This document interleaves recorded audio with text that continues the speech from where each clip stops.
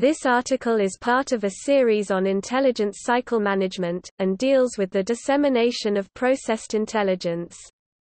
For a hierarchical list of articles, see the intelligence cycle management hierarchy. It is a maxim of intelligence that intelligence agencies do not make policy, but advise policymakers. Nevertheless, with an increasingly fast pace of operations, intelligence analysts may suggest choices of actions, with some projection of consequences from each. Intelligence consumers and providers still struggle with the balance of what drives information flow. Dissemination is the part of the intelligence cycle that delivers products to consumers, and intelligence dissemination management refers to the process that encompasses organizing the dissemination of the finished intelligence. Intelligence information ranges from the equivalent of, "We interrupt this television program," to book-length studies which may, or may not, be read by policymakers. Large documents sometimes are legitimately for specialists only. Other lengthy studies may be long-term predictions. Recent worldwide events show that high-level policymakers simply do not read large studies, while staff briefers may. In principle, intelligence is merely informational, and does not recommend policies.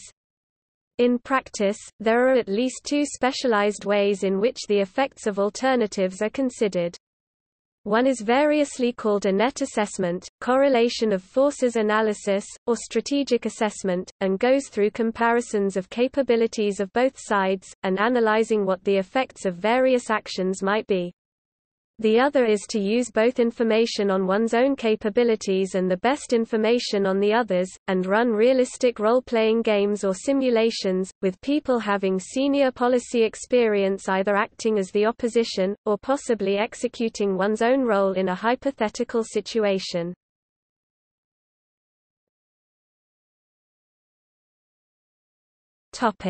Parameterizing.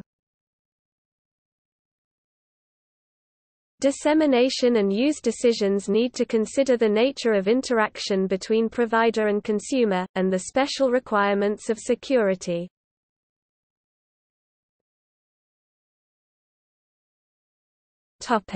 Models. In logistics, the two basic models are push, the producer initiates the flow and the consumer receives it. Pull, the consumer requests or initiates the flow and the provider generates it. Stating these as binary models, however, does not reflect the time factor.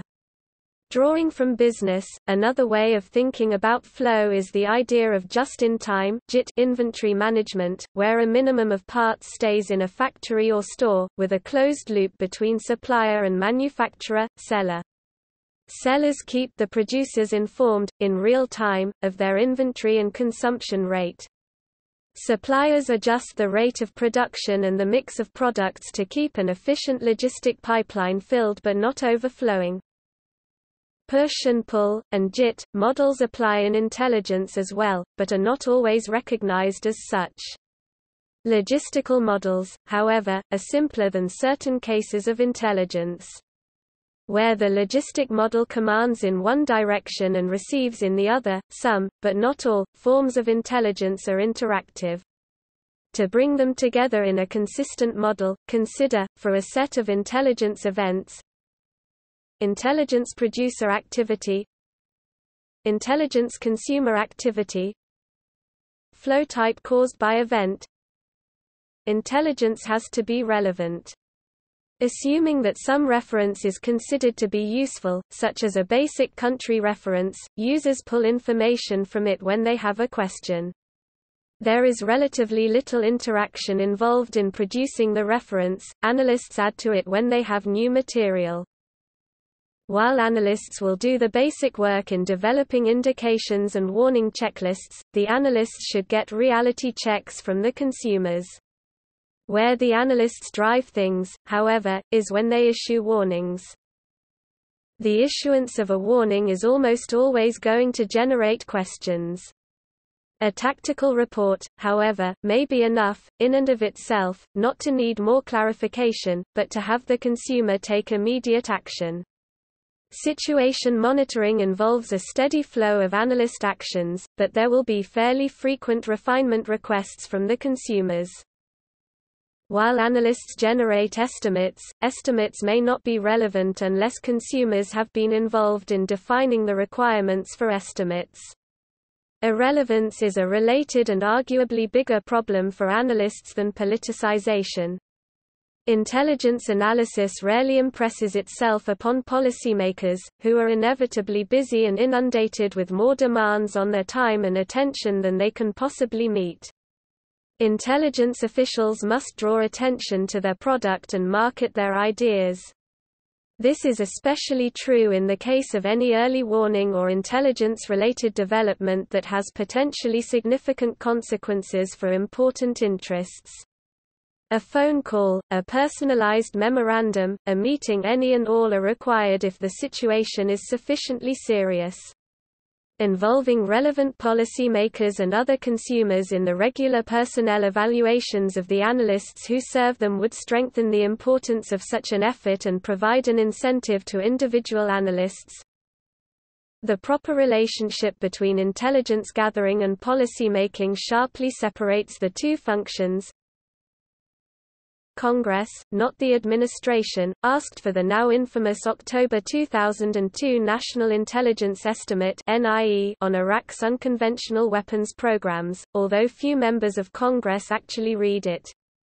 According to several congressional aides responsible for safeguarding the classified material, no more than 6 senators and only a handful of House members got beyond the 5-page executive summary. As the National Intelligence Officer for the Middle East, I was in charge of coordinating all of the intelligence community's assessments regarding Iraq. The first request I received from any administration policymaker for any such assessment was not until a year into the war. Topic: Constraints. Many nations have an extremely restricted daily report that goes to the highest officials, e.g., the President's Daily Brief in the U.S., a more widely circulated daily that omits only the most sensitive source information, and a weekly summary at a lower classification level. More generally than the classified equivalent of all news channels, dissemination is the process of distribution of raw or finished intelligence to the consumers whose needs initiated the intelligence requirements. Some parts of the intelligence community are reluctant to put their product onto even a classified web or wiki, due to concern that they cannot control dissemination once the material is in the published online format. While modern information storage simplifies the handling and dissemination of exceptionally sensitive material, especially if it never is committed to hard copy, the systematic handling of compartmented information probably is most associated with the Special Liaison Units (SLU), originally for the distribution of British ultra-comint. These units, and the equivalent U.S. Special Security Officers (SSO), usually brought material to indoctrinated recipients, perhaps waited to answer questions, and took back the material. In some large headquarters, there was a special security reading room.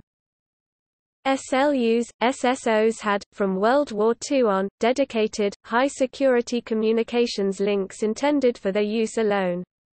On occasion, senior commanders would send private messages over these channels. Prior to U.S. adoption of the British system, officer couriers brought COMINT to the White House and State Department, staying with the reader in most cases. For a time, after an intercept was found in the waste paper basket of FDR's military aid, the Army and Navy cryptanalytic agencies unilaterally cut off White House access. In current U.S. practice, there may be a special security office with the physical security of a sensitive compartmented information facility (SCIF) used for sensitive compartmented information (SCI) and special access programs (SAP) information inside an organization. Parts of intelligence agencies, or manufacturing facilities for special access projects, may, in their entirety, be considered secure for such material. computer workstations with access to special security systems. If the overall building, e.g., CIA or NSA headquarters, is not approved for them, may be kept in the SCIF. Soviet military intelligence residentures in embassies had a central record room, from which individual GRU officers would check out locked file boxes, carry them to curtained alcoves, do their work, reseal the box, and check it back in.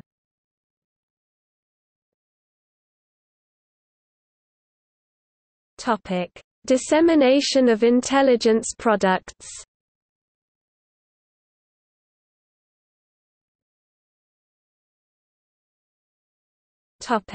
Basic intelligence. Consumers often need to look up individual facts.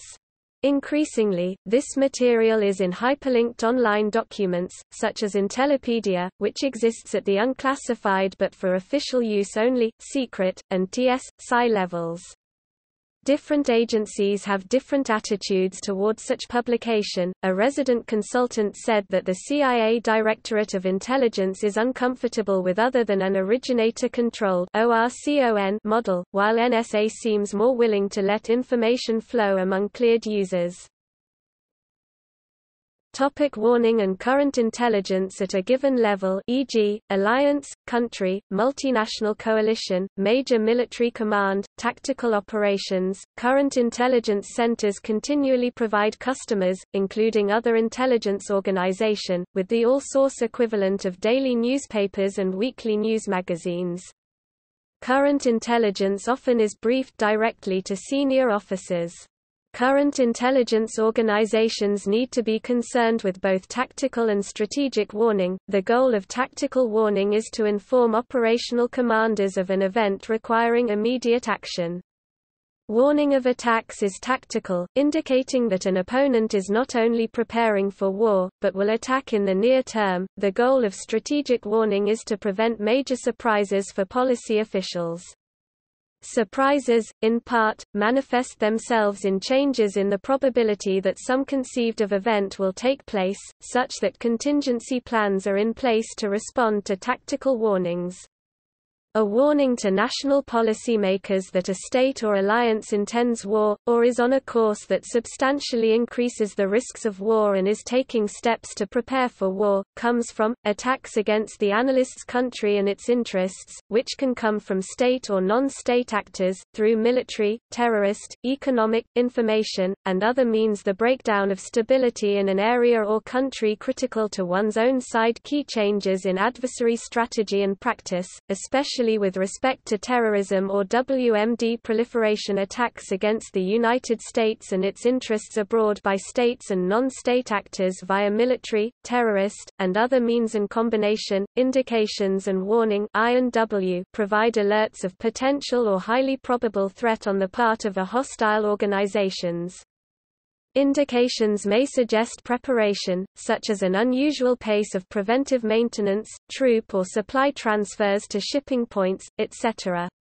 Warnings are more immediate, such as the deployment of units, in combat formation, near national borders. Positive indications and warning may call for more specific news reports and briefings. Countries with modern intelligence and operations communications networks can, on detecting indications and warnings, can initiate collaboration tools to help analysts share information.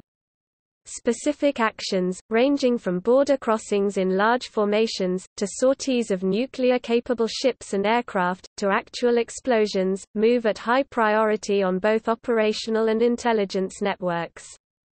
In the current environment of asymmetrical warfare by transnational groups, a given person dropping from sensors, or suddenly appearing outside their usual place, can be an indication of activity.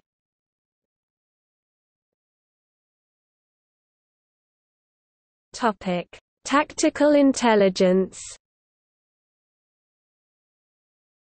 According to the Basic U.S. Army Manual on Intelligence, Fundamental to decision-making in regard to any military operation is knowledge of the environment, since it enables combatants to optimize the assets they have, to target their effort, to anticipate developments and husband their force.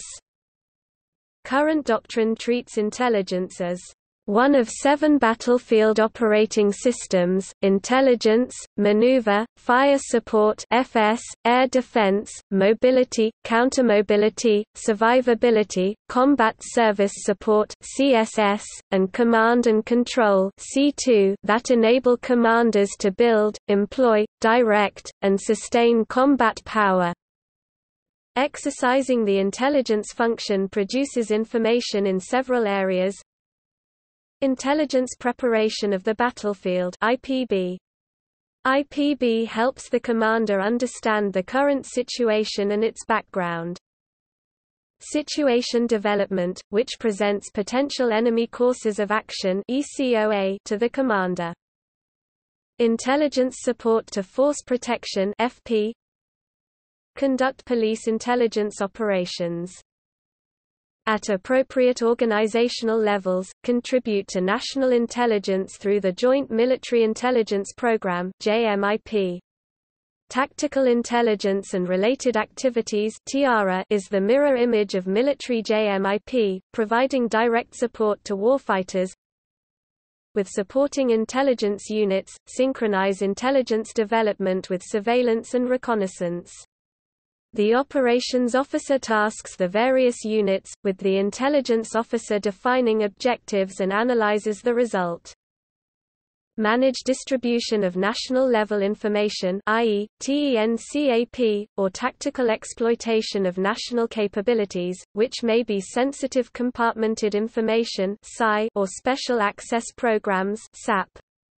SI and SAP need special access controls. All these tasks take place within the dimensions of threat, political, unified action, land combat operations, information, and technology.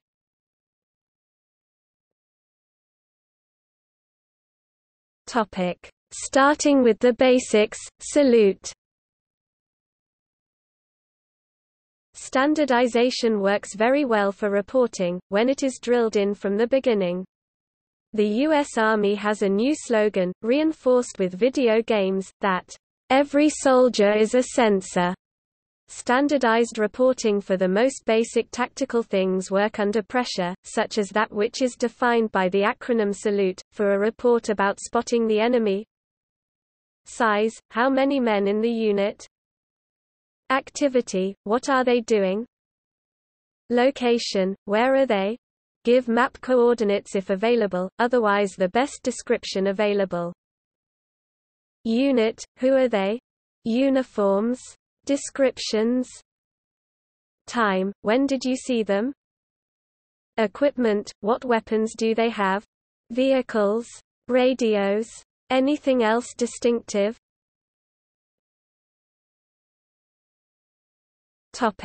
Friction and standardization.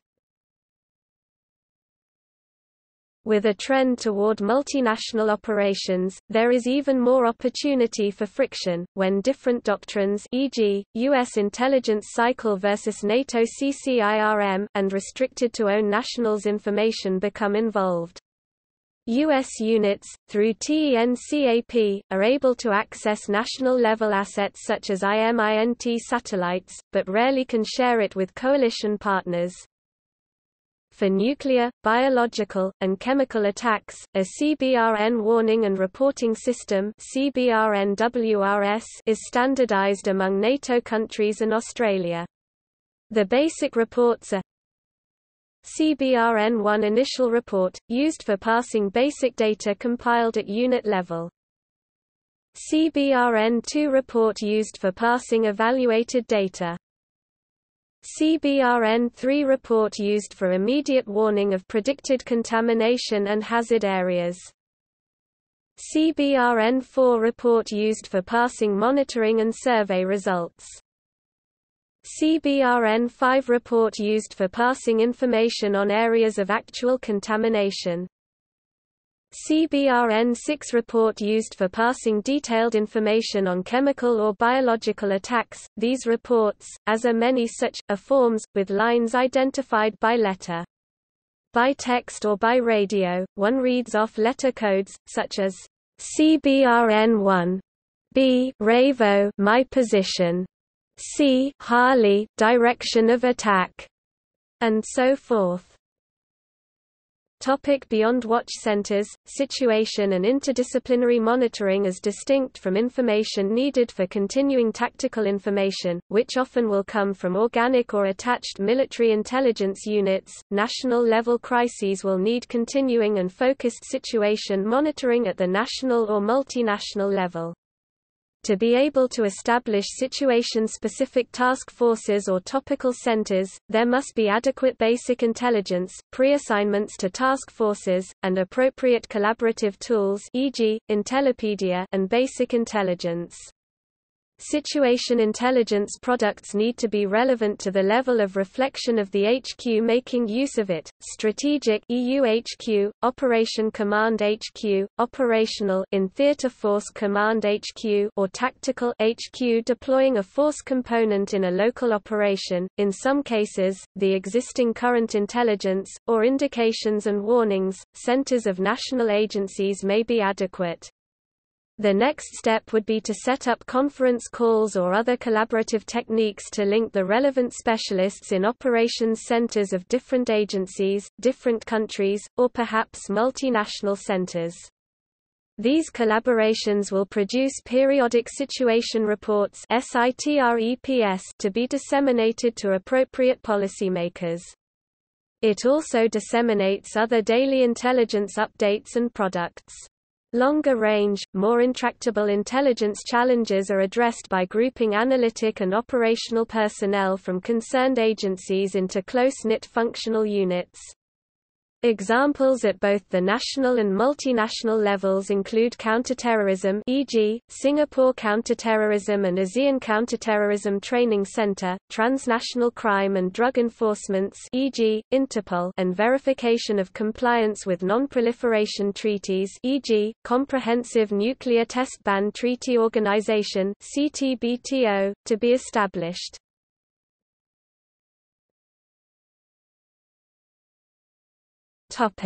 Estimates.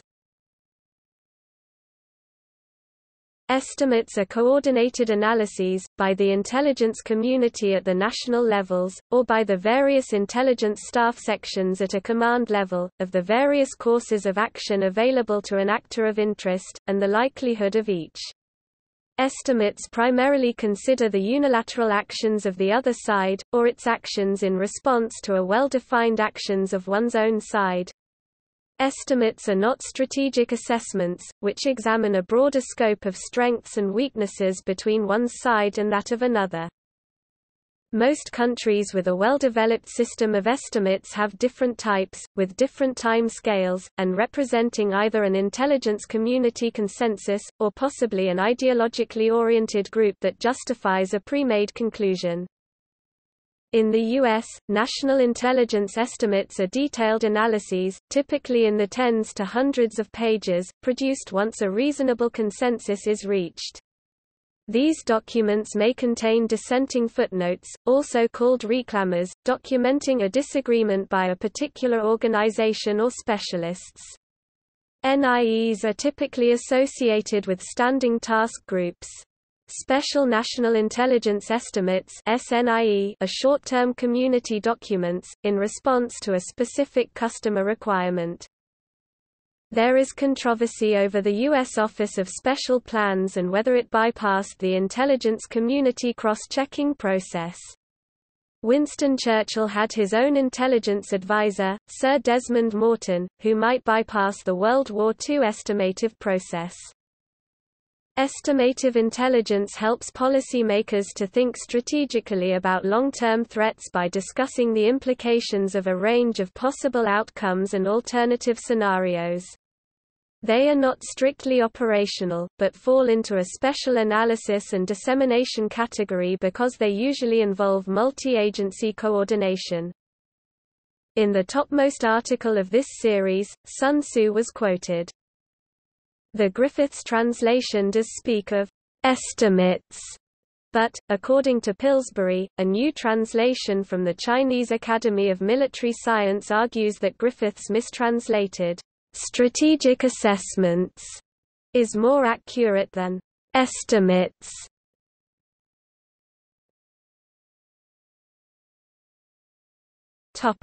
Between intelligence and action. Going beyond the pure intelligence is the assessment of known capabilities of one's own resources versus the best estimate of opponent capabilities. Clausewitz's book on war asks a simple question: how can the national leadership know how much force will be necessary to bring to bear against a potential enemy? Clausewitz replies, we must gauge the character of the enemy, government and people, and do the same in regard to our own. Finally, we must evaluate the political sympathies of other states and the effect the war may have on them. Clausewitz warns that studying enemy weaknesses without considering one's own capacity to take advantage of those weaknesses is a mistake.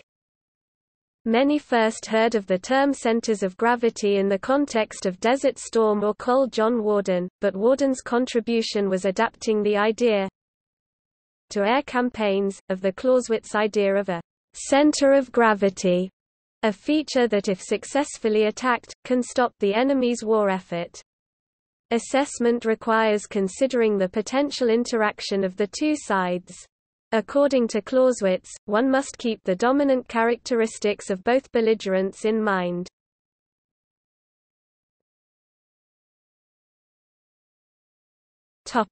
Net assessment. First and foremost, net assessment is nothing but the capability to analyze and measure the strategical assets of each warring side, for example, how many tanks it has, how many soldiers, etc. But net assessment is not only the measurement of material matters, but it is also the capability to try to estimate moral assets such as a people's will to fight in a given war, how far a state is capable of waging war, how willing are their generals and soldiers to fight in a war, and other moral aspects of warfare in general. In the U.S., strategic assessment is one step beyond intelligence estimates, although intelligence analysts may well participate in the subsequent process of strategic assessment. The result, called a net assessment in the U.S. and the correlation of forces in the FUSSR, are not themselves contingency plans, but are critical to the formulation of plans. Strategic assessment, above all else, is an examination of interactions, rather than the likely unilateral actions of another side or coalition. Formalizing the role of a command historian was one of the first steps in the evolution of a true general staff, as opposed to the personal entourage of a commander. By applying the planned assessment methodology to historical data, the methodology, cautiously, may be validated. Caution is needed because contingencies can make historical behavior obsolete. In fact, a widely praised explanation for the causes of war is precisely that strategic assessments were in conflict prior to the initiation of combat. One side seldom starts a war knowing in advance it will lose. Thus, we may presume there are almost always miscalculations in strategic assessments of varying types according to the nature of the national leadership that made the assessment.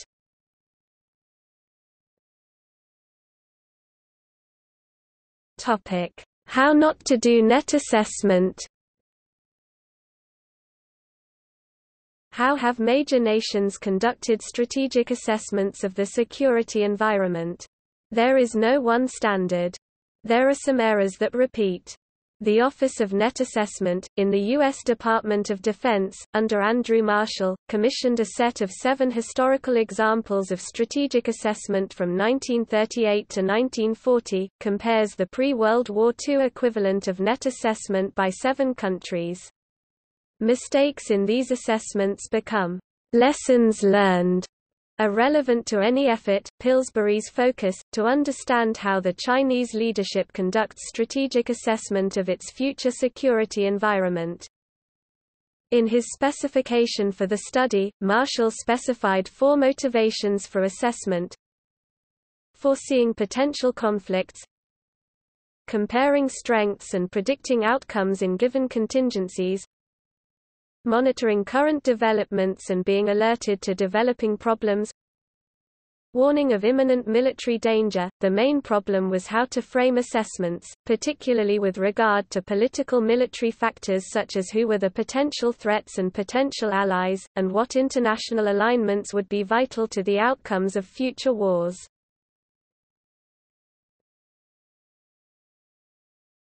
Topic: Simplistic force ratios and assumptions. An early but obsolete approach to estimation was a very simple quantitative one, using Lanchester's laws. A simple comparison of forces of roughly equal capability can come down to number of soldiers, ratio of attackers to defenders, defensive quality of the terrain, and other basics. That sort of model breaks down, however, when the forces are dissimilar in quality of leadership, troop morale and initiative, or doctrine and technology. Japan made this mistake as it prepared for World War II, putting garrisons on a large number of islands, and considering their battleships one of their centers of gravity. Japan's early World War II strategy towards the U.S., for example, made numerous assumptions that would lead the U.S. fleet to sail into the Western Pacific, to fight, on advantageous terms for the Japanese, a decisive battle. Unfortunately for the Japanese, the U.S. did not choose to make battleships its primary arm, fight for every Japanese outpost, use submarines only against the warrior targets of warships, or require a return to a fleet anchorage for regrouping. Intelligence was not a preferred assignment in the Japanese military, and their operations planners tended to make optimistic assumptions.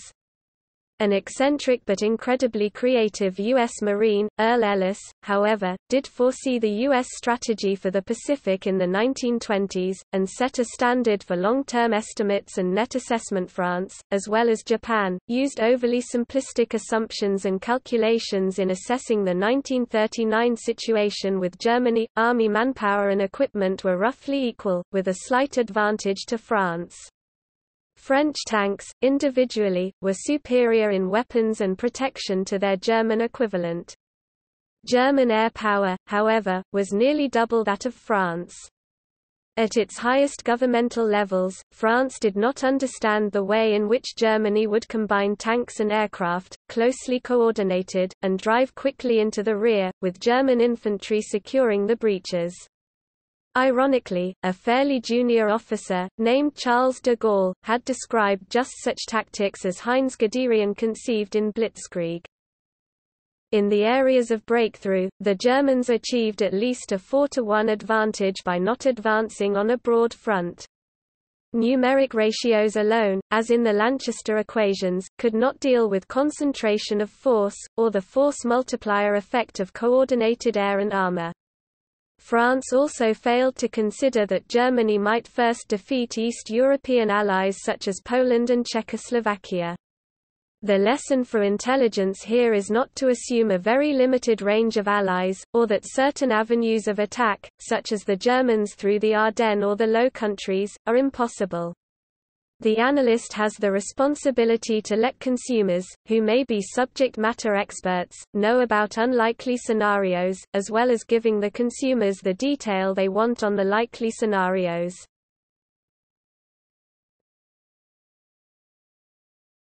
Topic: Psychological and diplomatic assumptions. Another mistake is to assume which nations and groups will see the country doing an assessment as a friend. In planning for World War II, the United States developed the Rainbow Series of war plans. The serious assumption was that Japan would be the only significant enemy. While this was wargamed again and again, there had been little analysis of a two-front war with the Axis. For World War II, Britain had assumed France would be an effective ally, rather than quickly defeated. Britain also did not consider the effect of the Soviet Union as a second front. This was understandable given the initial Molotov–Ribbentrop Pact before Germany attacked the USSR, but forced the re-evaluation of the European balance of power. Not all World War II assumptions were flawed. The USSR assumed Japanese neutrality toward the Soviets, which was, indeed, the case until the USSR declared war at the very end of World War II. In 1990–1991, while the US had assumed it would be able to base troops in Saudi Arabia to meet a threat to that nation, such as the invasion of Kuwait, that was not a prior commitment by the Saudis. Even when preliminary negotiations were positive, the size of the proposed American force shocked the Saudis. For a time, until the king was convinced, the U.S. assumption was just that. Iraqis did not greet American troops with flowers in 2003.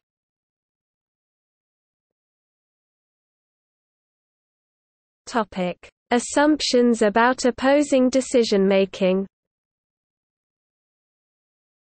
Robert S. McNamara, U.S. Secretary of Defense during most of the Vietnam War, came from a background of quantitative analysis both in conventional warfare and industry, but appeared to assume that the North Vietnamese leadership would use logic similar to his own.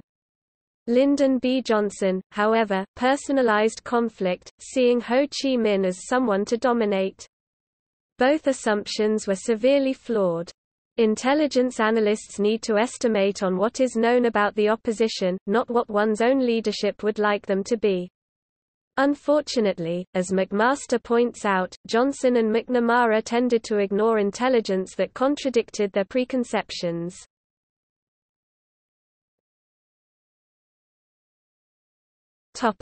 Assumptions about doctrine and capabilities. It can be dangerous to assume wartime capabilities of an opponent, based on their published doctrines, known training exercises, deployments, and news reporting. There was widespread belief that some of the key U.S. weapons systems, such as the M1A1 Abrams tank, R-64 Apache helicopter, stealth technology and precision-guided munitions would not be effective in the deserts of Saudi Arabia, Kuwait and Iraq.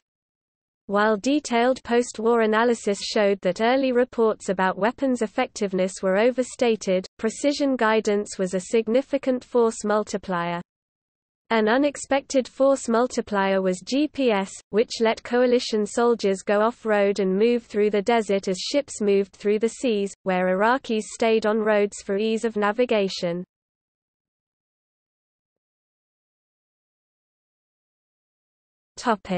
Performing strategic assumptions. What goes into strategic assessment? A Rand Corporation study starts with assessing national power, based on resources, the nation's ability to use those resources, and the capabilities of both its standing military and how that military could be multiplied by national mobilization. This study, however, was focused on conventional warfare, and did not consider the much more common national military and non-military options other than war. The latter, variously known as nation-building, peace operations, or stability operations. While many of his ideas are controversial, Thomas P.M. Barnett created a paradigm that better combines the military and non-military aspects. His fundamental model says, the problem with most discussion of globalization is that too many experts treat it as a binary outcome, either it is great and sweeping the planet, or it is horrid and failing humanity everywhere. Neither view really works, because globalization as a historical process is simply too big and too complex for such summary judgments. Instead, this new world must be defined by where globalization has truly taken root and where it has not. Show me where globalization is thick with network connectivity, financial transactions, liberal media flows, and collective security, and I will show you regions featuring stable governments, rising standards of living, and more deaths by suicide than murder. These parts of the world I call the functioning core, or core, but show me where globalization is thinning or just plain absent, and I will show you regions plagued by politically repressive regimes, widespread poverty and disease, routine mass murder, and—most important—the chronic conflicts that incubate the next generation of global terrorists. These parts of the world I call the non-integrating gap, or gap.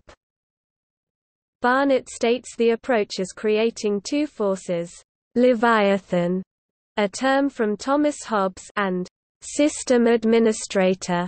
The system administrator force focuses on connecting nations to the core. Typically, it would be a multinational organization, not primarily a military force although containing police and security forces, and having regular military force available. Leviathan would be a first world, network-centric combat force that can take down the conventional military of almost any nation.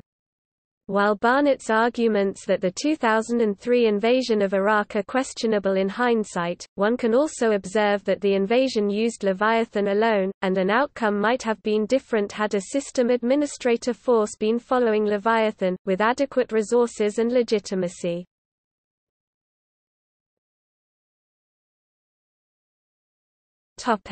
U.S. contemporary. In the broadest definition, strategic assessment implies a forecast of peacetime and wartime competition between two nations or two alliances that includes the identification of enemy vulnerabilities and weaknesses in comparison to the strengths and advantages of one's own side. Many lessons have been learned, including perspective on balancing security of information against use of information. In the 1950s, RAND Corporation analysts who were doing the studies of Soviet power for the Defense Department, was producing badly skewed results, based on the Soviets being more dangerous than they were in reality. The analysts were not allowed to know, for security reasons, that Soviet Bison and Bear bombers had critical reliability problems. More bombers might crash in the Arctic than could arrive in North America. U.S. strategies, therefore, were less risk-taking. When the senior commanders and the intelligence community eventually found out the effects of the disconnect, it led to some re-examination of the trade-offs between having absolutely secure intelligence versus intelligence that could actually affect policy, the practice of strategic assessment by the U.S. Department of Defense in the past 25 years has been divided into 6 categories of studies and analysis.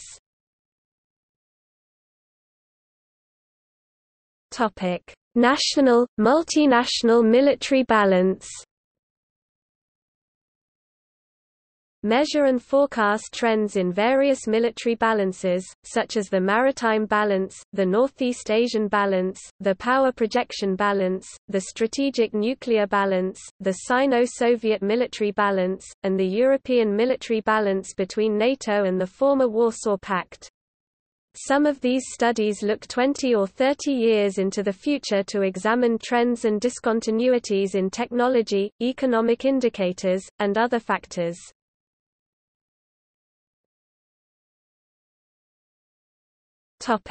Weapons and force comparisons.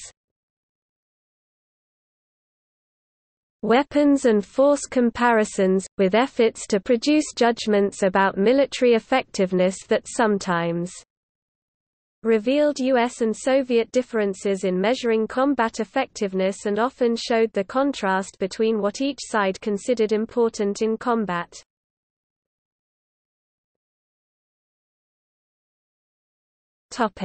Validation.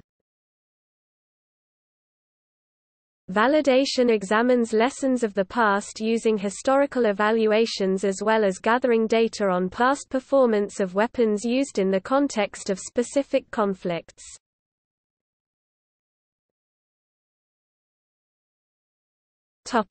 Red Team. Red Team perceptions of foreign decision-makers and even the process by which foreign institutions make strategic assessments. As Andrew Marshall, director, Net Assessment, wrote in 1982 about assessing the former Soviet Union, a major component of any assessment of the adequacy of the strategic balance should be our best approximation of a Soviet-style assessment of the strategic balance. But this must not be the standard U.S. calculations done with slightly different assumptions, rather it should be, to the extent possible, an assessment structured as the Soviet would structure it, using those scenarios they see as most likely and their criteria and ways of measuring outcomes. The Soviet calculations are likely to make different assumptions about scenarios and objectives, focus attention upon different variables, include both long-range and theater forces, conventional as well as nuclear, and may at the technical assessment level, perform different calculations, use different measures of effectiveness, and perhaps use different assessment processes and methods. The result is that Soviet assessments may substantially differ from American assessments. Studies analyzing perceptions are difficult because the data used often must be inferred from public writings and speeches. Implicit biases of Americans based on our own education and culture must also be avoided.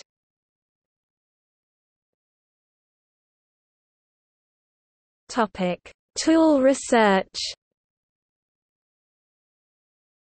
Search for new analytical tools, such as developing higher firepower scores than may be used for the Air Force and Navy as well as the initial inventor, the ground forces. In the early 1980s, a multi-year effort was funded at the RAND Corporation to develop a strategy assessment system (RSAS) as a flexible analytic device for examining combat outcomes of alternative scenarios.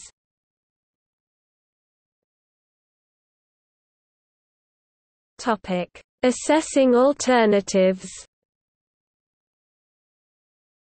Professional analyses of particular issues of concern to the Secretary of Defense that may involve identifying competitive advantages and distinctive competencies of each size military force posture, highlighting important trends that may change a long-term balance, identifying future opportunities and risks in the military competition, and appraising the strengths and weaknesses of U.S. forces in light of long-term shifts in the security environment.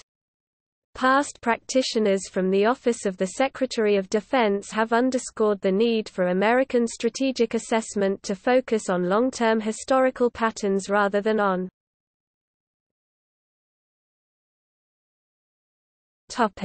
Russian contemporary. The most relevant comparison for China may be the Soviet Union, but this is also the most secret. As Professor Elzinki put it, after 3 decades of research on Soviet military affairs, even when he tried to use historical data to look back from 1990 to 1940, the Soviet net assessment process cannot be directly observed. Like a dark object in outer space, its probable nature can be discerned only from interactions with visible surroundings. Fortunately, its rigidly secret environment has been somewhat subject to countervailing conditions. Tukhachevsky and his associates conducted relatively open discussion in print.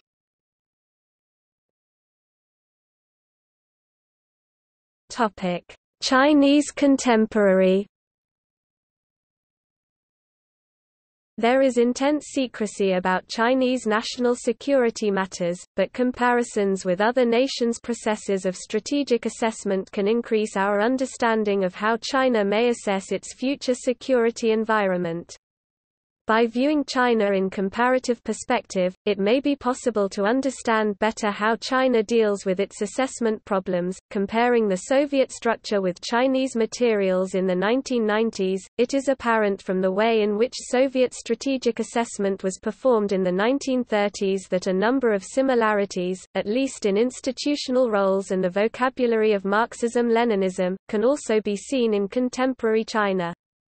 The leader of the Communist Party publicly presented a global strategic assessment to periodic Communist Party congresses. The authors of the military portions of the assessment came from two institutions that have counterparts in Beijing today and were prominent in Moscow in the 1930s, the General Staff Academy and the National War College.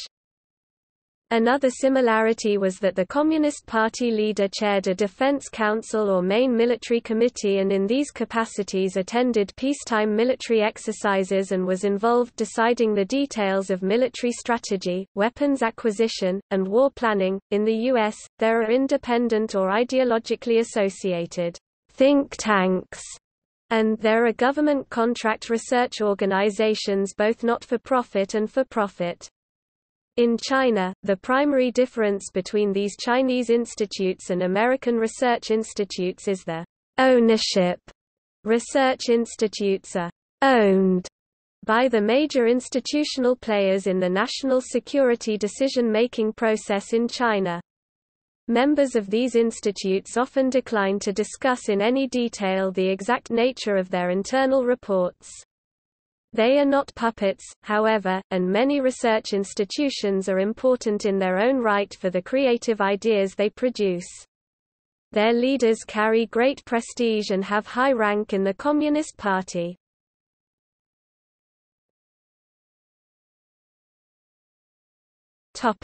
Strategic gaming. Gaming, when it involves players that have experience at the levels at which they are playing, can complement or validate strategic assessment. This section is not intended to be a general discussion of strategic gaming, but to address the role that intelligence material will play in constructing and playing the game. It is not uncommon, at national levels, to have intelligence analysts in the Red Force or other nations in a multilateral game, play their counterpart or an equivalent commander in the country or group on which they are expert.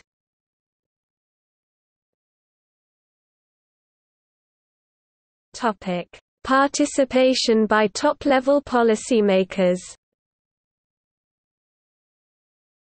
Even at national-level games, it has always been the U.S. practice never to have the incumbent president as an actual player, although some have observed. The rationale is preventing any adversary from knowing, with high confidence, how a president will decide in a given circumstance. The presidential player typically is a former cabinet member with extensive politico-military experience. Britain, however, may regard top-level games as a valuable practice exercise for policymakers. Margaret Thatcher was reputed to play in these games, and be very serious about them.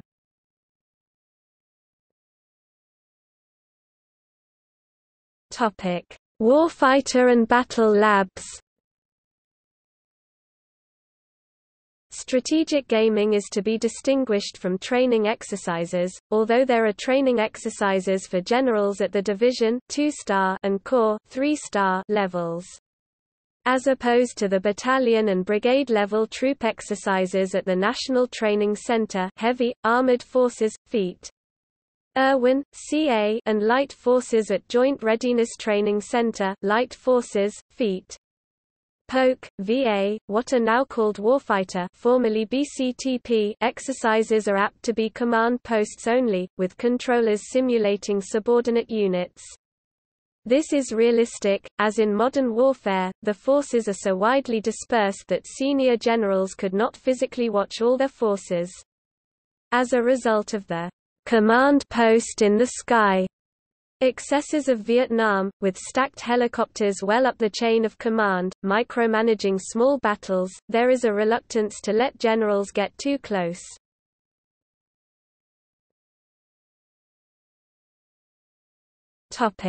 Cold War gaming. During the Cold War, when major nuclear exchanges were a real possibility, the two sides understood one another reasonably well. Over time, even more so after the end of the USSR, Russia and the US have taken various steps to avoid military misunderstanding, such as putting liaison teams into one another's strategic warning centers.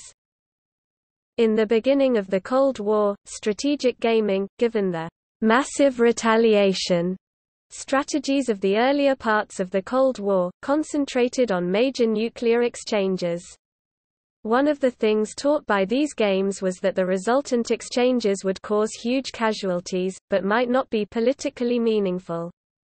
It can be argued that wargaming results were an incentive, in the late 50s and early 60s, to bring nuclear targeting under tighter civilian policy control in the U.S., and start to explore more limited scenarios such as counterforce with avoidance and blunting conventional forces.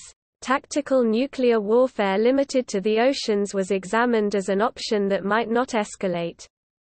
The actual gaming, however, appeared to disprove some assumptions based on simple force ratios. Originally, the global series of naval wargames assumed that the U.S. Mediterranean fleet would be obliterated in hours, and the Soviet submarine threat would stop major transatlantic movement by U.S. forces. Especially with cooperation from other services, these assumptions were not found to be consistently true. A side effect of learning how interdependence could help all services was improved cooperation among the military intelligence and operations personnel. Scenarios began to be explored that involved conventional warfare between the US and USSR, and proxy war. As important as the joint, interactive nature of the game was, global increasingly was recognized for the realism injected into the decision-making that represented what might be expected in a global superpower military confrontation. Also significant in these early games was an evolution of offensive strategies on the part of the blue force as the players began to appreciate the survivability of forward-engaged maritime forces and the synergistic contributions of joint and combined forces. Equally revealing was the shift over time to an outcome that favored conventional rather than nuclear escalation, and the opinion that US and NATO forces would ultimately emerge victorious from a conventional war of extended duration once the economic capacities of the West had shifted to military production. Issues of particular interest provided the foundation for the iterative process of game study game. They included the following: the absolute necessity for the prompt use of strategic warning, the requirement to examine military strategies for protracted conventional war, the need to explore the longer-term effects of horizontal escalation, the benefits of early identification of technological needs. One of the reasons for this favorable appraisal of global was the growing involvement of the military services and relevant civilian agencies of the federal government in a common forum. Another was the opportunity to challenge conventional wisdom by imposing real-world constraints on untested theories. Finally, this sorting out of the conventional from the game-tested wisdom helped the players, in the real world after the exercise was over, to focus on the pertinent second-order issues. The games were educational for the intelligence community, in learning the sort of information that policymakers needed in a critical situation, in understanding the information that needed to be researched even to create a plausible scenario. Policymakers and senior commanders learned how to use intelligence more effectively, and how to make use of the community resources. They also provided an opportunity to test new strategies and tactics, and sometimes explore the potential of weapons systems under consideration.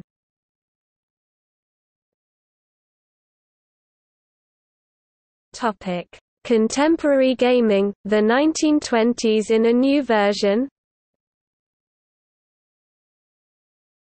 Andy Marshall, the director of net assessment in the Pentagon and a notable consumer of wargaming, has argued that the circumstances facing the United States today, in terms of strategic uncertainty, are quite similar to those we confronted in the early 1920s. The beginning of that interwar period saw the emergence of new technologies with startling potential military applications.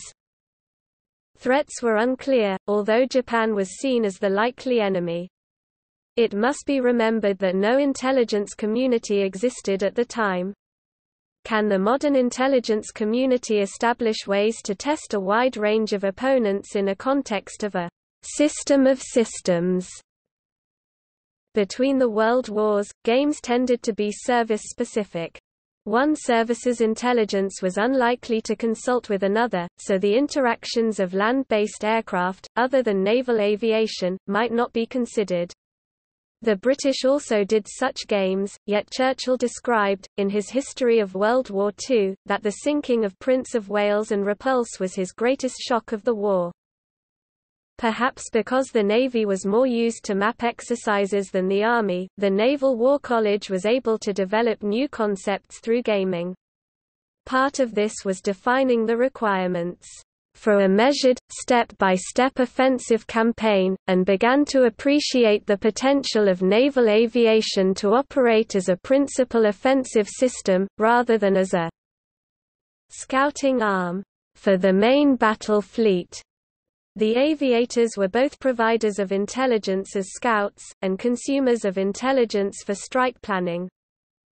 What trends appear to be emerging from contemporary wargaming that can help shape our significantly downsized armed forces for the next century, as well as planning the intelligence community to meet the warfighter's needs? What are the lessons we have learned and where are the lessons to be learned? Priorities, all intelligence dependent, seem to include surveillance and precision strike capabilities, information technology and warfare, advanced battle management, and mutually supportive assets, the latter including military and national intelligence.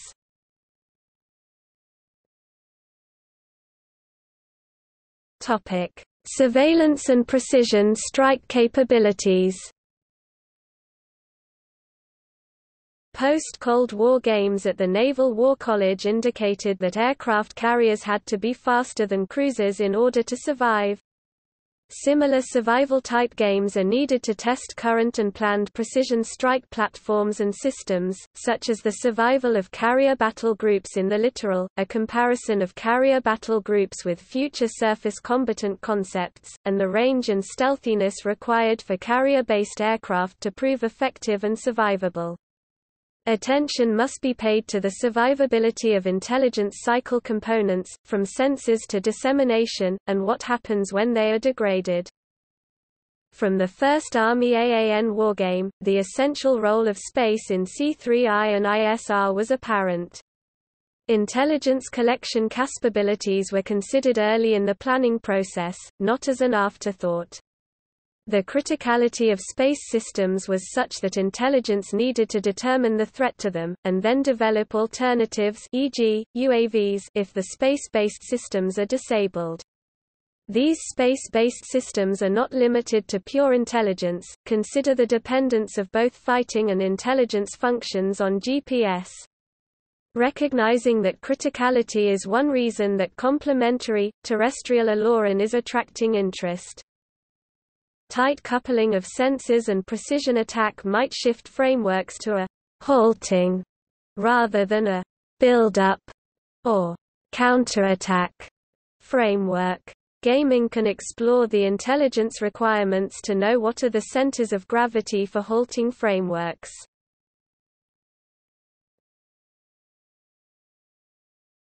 Topic: Information technology and warfare. Current games, especially when using actual C3I equipment, are exploring the amounts of intelligence information that may flow, and the communications support that will be needed. Games and cases point to the importance of developing visions of future conflict, and working them to discern how changes in the external environment could cause the next war to differ from the last. Experience in Kosovo demonstrated friction when adequate intelligence management was deployed early, and friction in Bosnia when it was not. Wargames now need to explore the effects of portions of one's own, or one's opponent, C3I and ISR capabilities being disabled.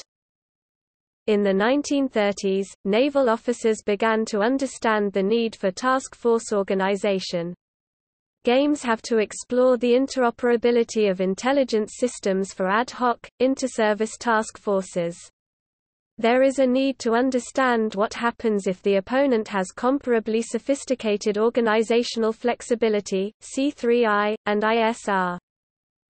Are the services anticipating the changing nature of future conflict in their wargaming? Are the experiences from those wargames enriching or challenging the service's vision? Are the lessons learned in the wargames played by the separate services being transferred into the joint arena? In other words, when it comes to wargames, who's winning and who's losing?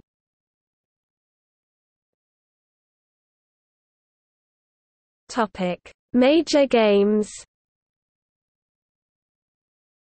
The major games, authorized by explicit congressional funding, all taught lessons, including that the services were not starting from a terribly coherent future picture.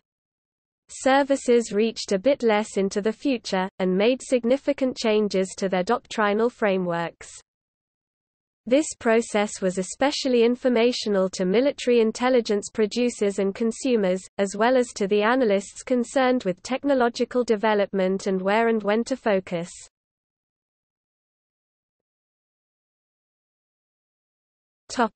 U.S. Navy, Global. Played between 1979 and 1990, the games during the Cold War contributed to the maritime strategy doctrinal framework for forward engagements of the Soviets. After the fall of the USSR, however, the threat became more diffuse and the games were criticized. They led to the new framework, from the sea, associated with intelligence-intensive, network-centric warfare. Again, both intelligence and operations people learned more about each other's needs and capabilities.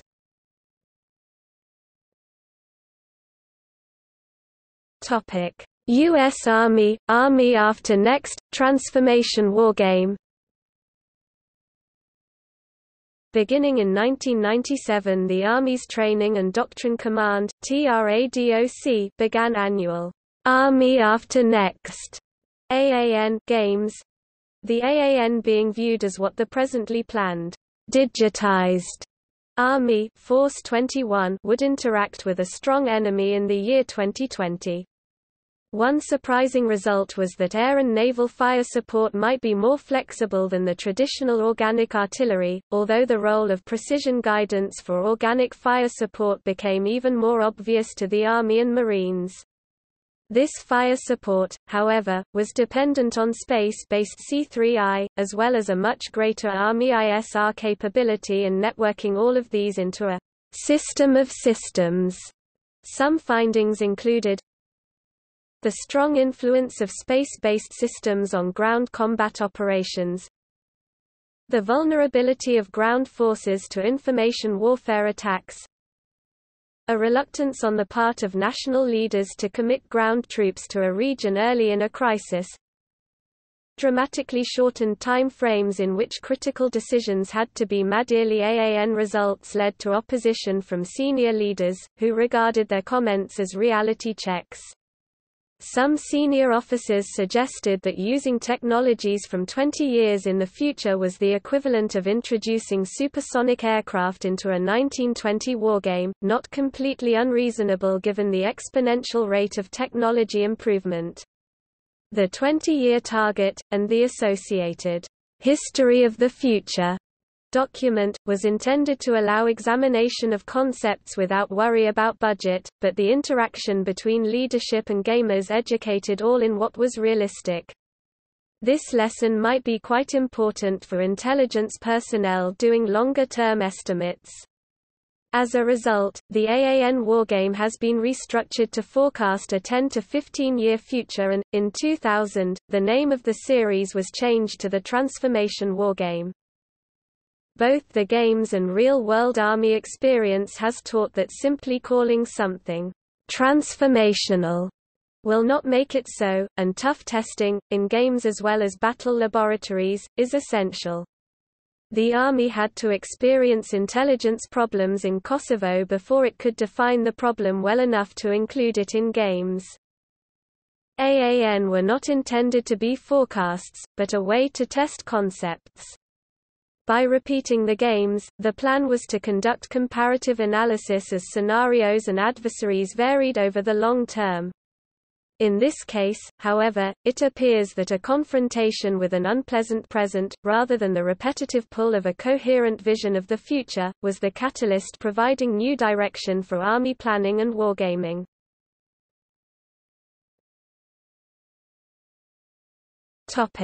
U.S. Air Force, Global Engagement, Aerospace Future Capabilities. Air Force experience, early in the gaming process, revealed, as with the other services, a need for a more coherent concept of future challenges. As with the other services, a new doctrinal framework evolved, the Air Force version being, "Expeditionary Air Forces", therefore, was essential in giving the games purpose and substance. Expeditionary air forces involve new mixed units of different aircraft types, but are not as disruptive as early frameworks that assumed extensive use of space-based systems, UAVs, and extremely long-range operations. Just as the Army found looking forward 20 years was unrealistic, the Air Force re-examined the chances of revolutionary assets being affordable and implemented in a more modest future. The intelligence community could give them options of potential opponents' vulnerabilities, so the games helped focus attention on the most critical of the disruptive technologies. In turn, the intelligence community learned much more about what aggressive air warfare needed from them.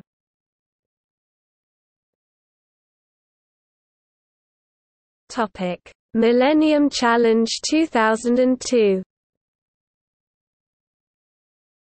While this game generated considerable political controversy, it is being mentioned here as a reminder of how asymmetrical modern conflict can be, and the challenges that asymmetric thinking can present to intelligence capabilities and assumptions. LTG Paul K. Van Riper, USMC RET, commanded the enemy military in a Gulf scenario. According to Robert B. Oakley, ambassador and later special envoy to Somalia, who played the Red civilian leader, Van Riper was outthinking Blue Force from the first day of the exercise. He also maneuvered Red forces frequently, potentially defeating non-real-time IMINT. A relevant point to this discussion was that by using motorcycle messengers, he neutralized Blue COMINT capabilities. While it obviously will not be discussed in the open literature, a serious question arises of how dependent a Blue network-centric force is on its SIGINT capability against the other side. If they operate under strict radio silence, i.e., EMCON, will other intelligence collection systems take up the slack? This is not a question only for the U.S., since other major powers may find themselves in asymmetric conflicts, but without as many other sensors as the U.S., especially space-based ones that are probably immune from attack by a low-technology opponent. Van Riper, in a leaked email, said, "Instead of a free-play, two-sided game, it simply became a scripted exercise. The conduct of the game did not allow for the concepts of rapid decisive operations, effects-based operations, or operational net assessment to be properly assessed. It was in actuality an exercise that was almost entirely scripted to ensure a Blue win." At one point in the game, when Blue's fleet entered the Persian Gulf, he sank some of the ships with suicide bombers in speedboats. At various times in their separate war games before World War II, the US and Japanese navies refloated certain ships, which apparently was done in Millennium Challenge. Exercise officials denied him the opportunity to use his own tactics and ideas against Blue, and on several occasions directed Red Force not to use certain weapons systems against Blue. It even ordered him to reveal the location of Red units. One of the priority areas for U.S. military research is littoral. While existing shipboard and possibly airborne radars might not have detected the speedboats, there is work in wake detection with MASINT sensors that might have picked up the boats. Was such a sensor capability being assumed? If there is such a sensor, it would be likely to be highly classified. Without exact knowledge of what happened, the situation is not as clear as either side might have it. In the Louisiana maneuvers of 1940, George S. Patton moved an armored division with unprecedented speed, eventually capturing the commander of the opposing army, Ben Lear. Lear was repatriated in the sense that there were many tactical ideas that Lear's army was to test for overall U.S. knowledge. While Patton's act was dramatic, it disrupted some of the tests for which the exercise was being run. In Van Riper's case, were there things that his actions prevented from being tested, or was he demonstrating U.S. weaknesses that the political level did not want known? In his email about quitting the game, "You don't come to a conclusion beforehand and then work your way to that conclusion. You see how the thing plays out." He added, somewhat ominously in retrospect, "My main concern was we'd see future forces trying to use these things when they've never been properly grounded in any sort of an experiment." Finally, the paper quoted a retired Army officer who has played in several war games with Van Riper. "What he's done is, he's made himself an expert in playing red, and he's real obnoxious about it." The officer said, "He will insist on being able to play red as freely as possible and as imaginatively and creatively, within the bounds of the framework of the game and the technology horizons and all that, as possible. He can be a real pain in the ass, but that's good. He's a great patriot and he's doing all those things for the right reasons."